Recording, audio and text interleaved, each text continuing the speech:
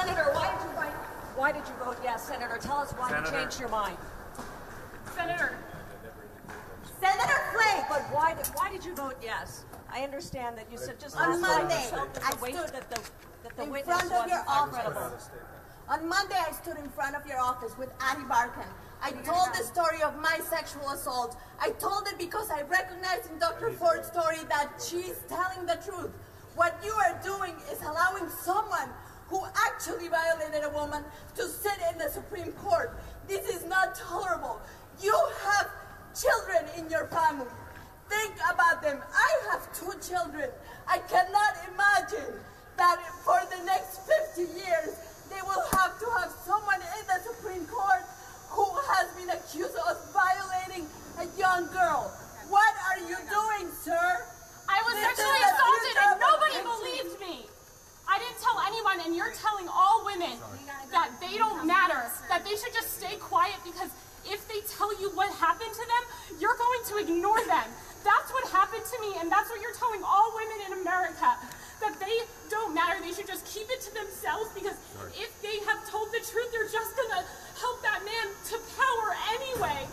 That's what you're telling all of these women. That's what you're telling me right now. Look at me when I'm talking to you. You're telling me that my assault doesn't matter, that what happened to me doesn't matter, and that you're going to let people who do these things into power. That's what you're telling me when you vote for him.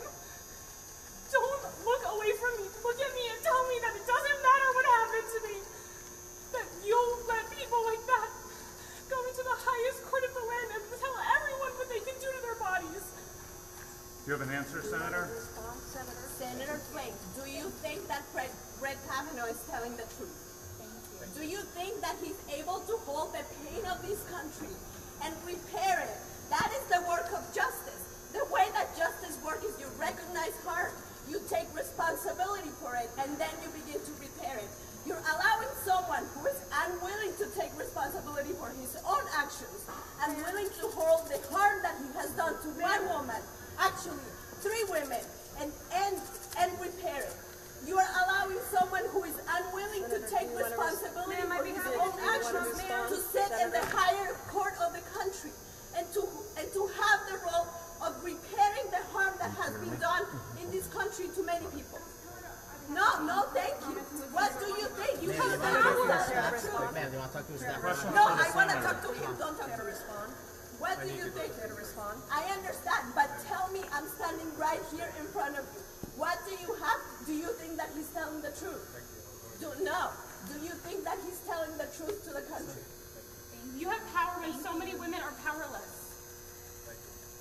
I might be happy to talk to you. Can you not give them an answer, Senator? We have our press available. You just released a press statement. You don't have the courage to give them an answer? Okay, thank you. Thank you. Thank you's not an answer, Senator. Thank you. Saying thank you is not an answer. This is about the future of our country, sir. You can be a hero today. A lifetime appointment in the Supreme Court. That's fine. Find security. Be a hero. Senator, you can be a hero and why now? Why not wait? Why not wait? Why not wait for the investigation? There's no harm. How can you be speechless? We demand to know what you're thinking. Do you stand with women?